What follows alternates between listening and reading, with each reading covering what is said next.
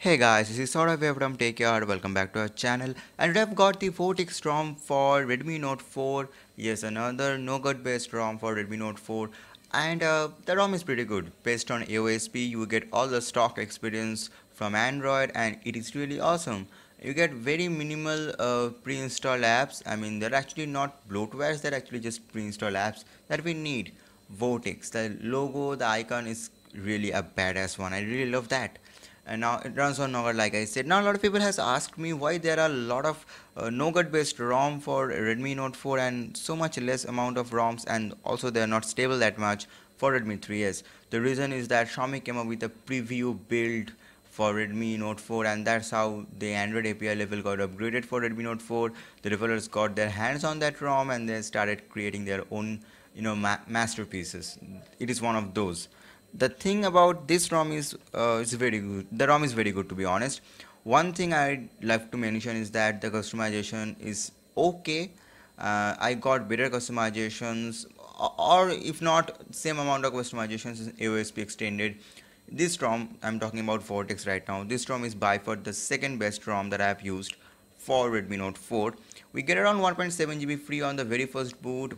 I haven't installed any app, and I believe after installing quite a lot of apps, it will be around 1 GB, 900 MB to 1.1 GB, and that's, I believe, it's okay.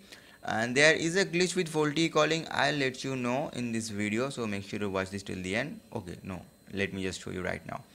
So guys, I'm gonna call 198, and whenever I'm trying to do that, it's not happening actually. The call is just not getting connected, and then I had to try with a different number of my friend, and it just got connected, and I will show you that also. Now, talking about few more things about guys, if you are just liking our videos, do support us by subscribe to our channel. If you haven't done it already, like this video, share with your friends. And yeah, our website is gonna be live very soon. We have already created our own website.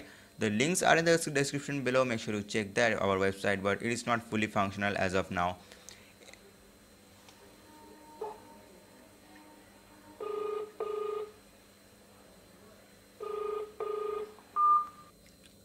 So I hope you heard that. Yes, that works fine without any issue. Now about this ROM, what I don't loved, the fact I don't loved is that the camera output. I have used AOSP extended, and that's by far the best ROM that I have used for Redmi Note 4, and the camera output turned out to be a little bit average. I would say, I won't say it's bad, but it is average, and it is not better than the one that I got from the AOSP extended. So better go for the AOSP extended. I really faced some focus issues, and I'm not very happy with it. Focus could have been better. So I believe with few builds, upcoming few builds, it will be solved. But anyhow, as of now, I would say go, if you are just using the build, I mean the AOSP extended, stay with it. There is a focus issue in the case of Redmi Note 4.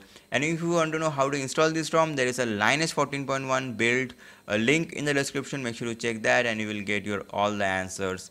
Yes, if you are on if you are on a ROM which is running on Marshmallow, you do need the firmware for this ROM.